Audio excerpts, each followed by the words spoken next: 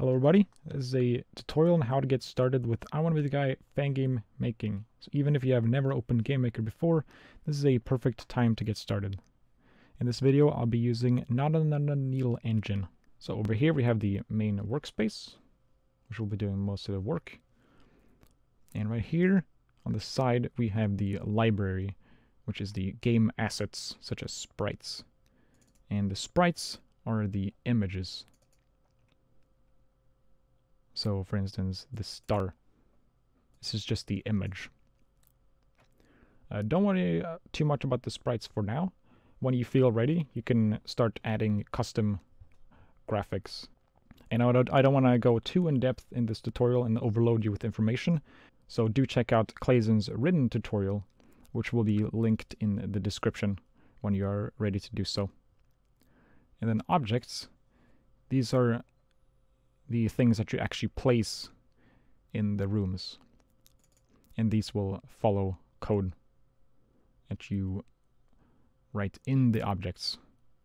So sprites are the images, and the objects are the things that you place in the room.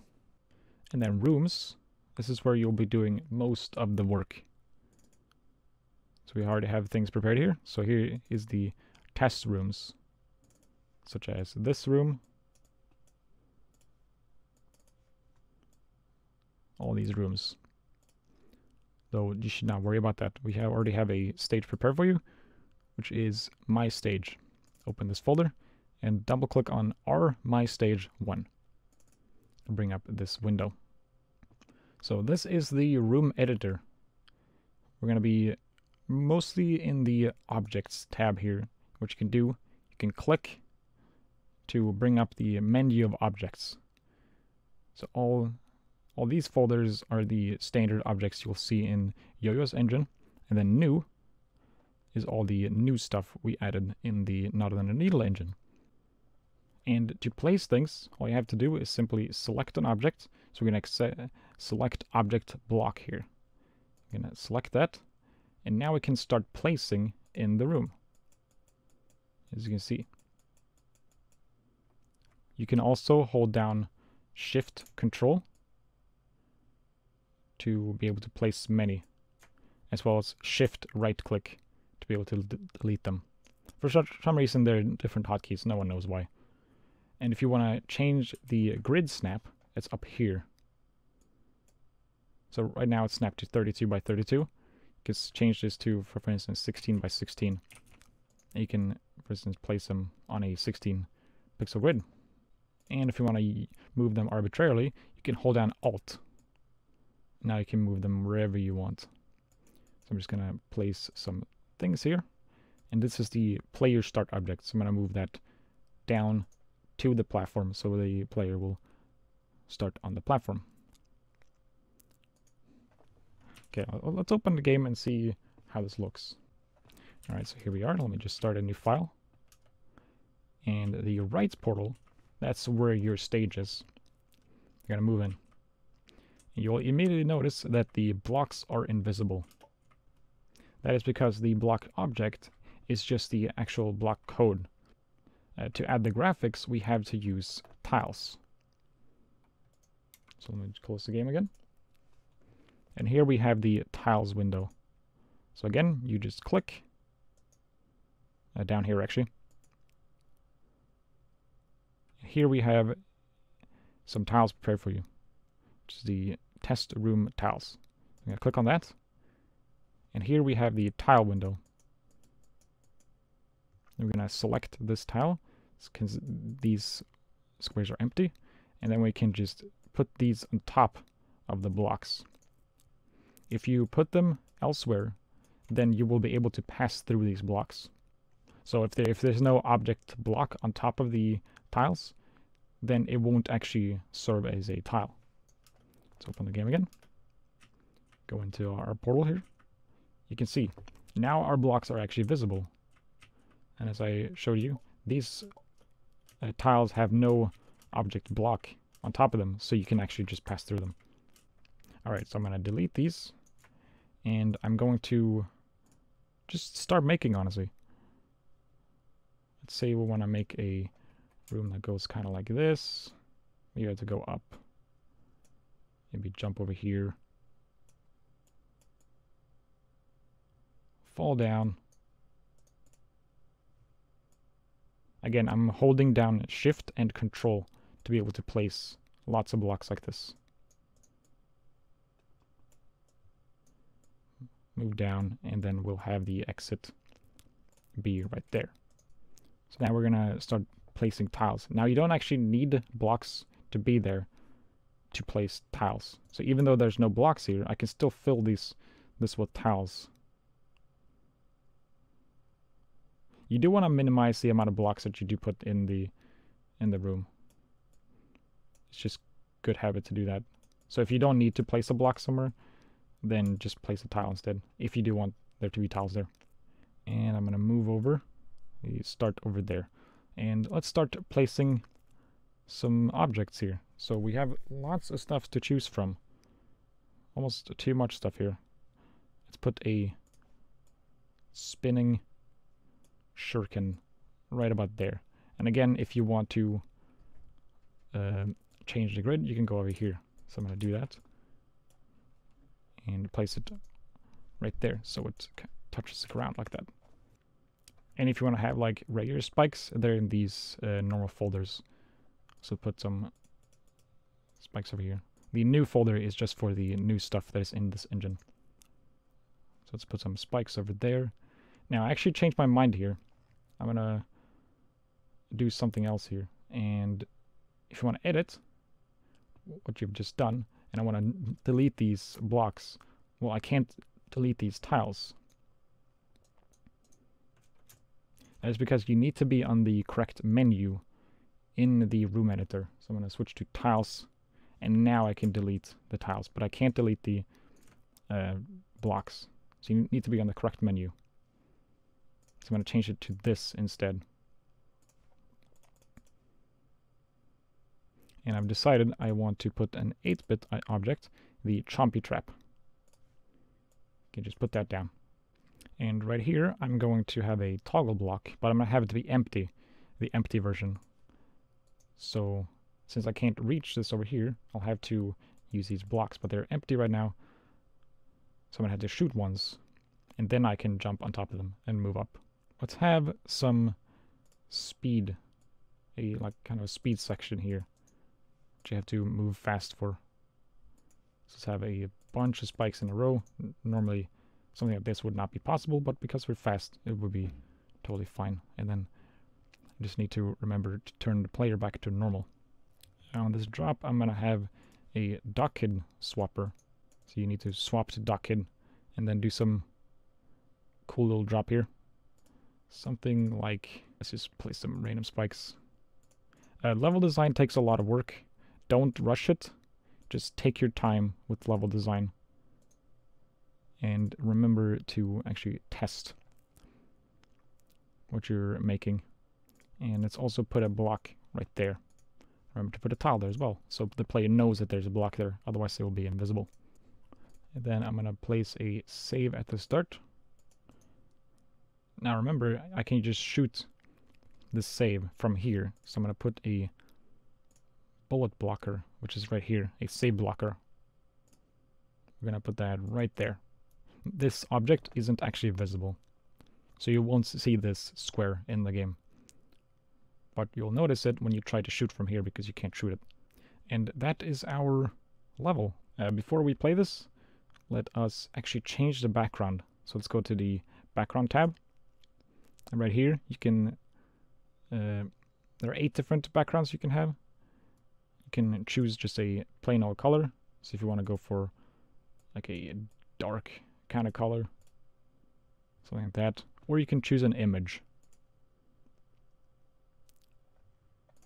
And I don't want to fill the room with that, so we're going to have no background. Just going to have this color. Alright, let's play a room. Alright, let's open up the game, start a new file. We'll move in this warp, because that's where your stage is. And there we go. We already have a room. I did no coding whatsoever. I just placed things. And we already have a level. You can jump over that. Can't shoot through this gotta shoot to actually activate these blocks. We have this crocodile mouth thing. It's gotta go fast there. It's actually goes faster than I thought, huh? And we're gonna switch to duck in. That's actually a pretty tough drop. Probably should have put a save there. This is why you need to test your levels to make sure they're actually fair. So I'm just gonna use insert to save myself here. Grab this. But of course, there's no exit. So we will just fall and die. Let's sort that out and make a second room. Alright, so let's make a second room. To do that, we're not gonna press the create room button, wherever that is. I don't remember. Yeah, right here. Do not press this button. Instead, we're going to right click our template and click duplicate. And then move this down to our folder there. I'm gonna name this My Stage 2. So right here we have a second room. We're gonna just place a couple blocks again.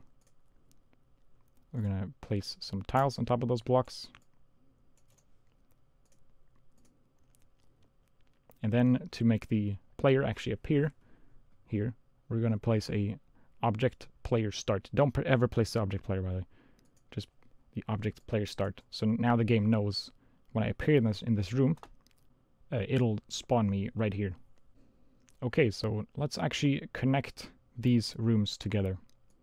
So we're gonna be going into warps. You can choose the object warp next and just put it like that, which will warp you to the next room. However, I'm gonna show how creation code works. Now, before you freak out, please don't be afraid of creation code. It is nowhere near like actual coding, I guess. Creation code is very, very simple, and it's very important if you want to, for instance, customize this shuriken object. It's always spinning the same direction. I can't change it unless I delve a little bit into creation code. Alright, so with creation code, what I'm going to be doing is I'm going to be placing a regular warp here. The game won't actually know where to put me. So to change that, we're going to go right-click the object and then press Edit Object. And you'll see the events and the actions are empty. That is because it's set to a parent. So we're going to be checking the parent instead. So it says obj room changer. So let's go into that. Let's find it. Warps obj room changer. Alright, right here. So we're only going to be checking the create event. And the create event happens when the room is created. So whenever you press R. And we're going to be double clicking this. Alright, so here's the code window. And these right here are called variables. And these are the things that you will change in order to customize the specific instance of your object. So you won't just have the same object do the same thing every time you place it. And so we can actually tell the game where to put us when we enter the warp. The objects have these comments. So comments are the ones in green. That means the game won't actually execute what is said in the comment. It's just there to help you out. So it says change these in creation code. Okay. So warp X and warp Y we're not interested in because we already have a object player start. If you remember right here, we have this object right here. So we won't need to change that. So what we're interested in is room 2. Now we're not going to change this right here. Instead, we're going to change it in creation code. So we're going to close this. So what we're going to be doing is we're going to be right-clicking this warp and click creation code. So what creation code does, it allows you to set the create event to something specific for just that instance of that object. To put it into English, say we had 2 warps. Say we had a warp over here. or like a secret or something. Well, if we changed the actual object, both of these will warp you to the room we set the object to. But if we change the creation code, we can have this one warp to one room and this one warp to a different room. So it allows you to customize. So let's open the creation code again. So if you remember, the variable that we wanted to change was called room2. So let's type that in, room2. Now, the capitalization is also important, don't forget that. And if you ever forget what the variable is called, you could just open the object again. Say equals, and then let's put in our room name, which was my stage 2. So this will actually change the create event to, instead of sending me to our template, it will actually send me to here instead. Let's click OK. So now, if we run the game again, I'm going to enable God mode here. Now, when we enter this warp, it will send us to the correct place. Now, right here, we can see we have like gaps, so you have to like go right into warp. So instead of having to place another object, edit the creation code, do that several times, what you can do instead is you can select Control-C, Control-V, and that will create another copy of this object with the creation code. So let's do that. So now there's 3 warps here.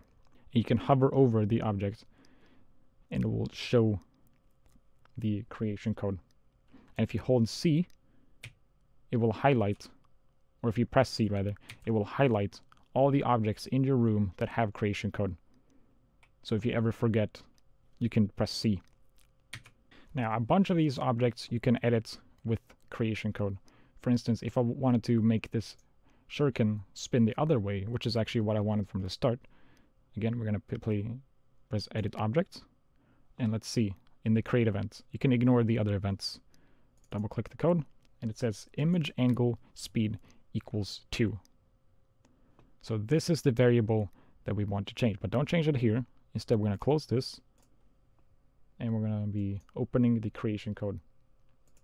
And here, we're changing it to image angle speed equals -2, because we wanted to rotate in the other direction, like so, spinning the correct direction.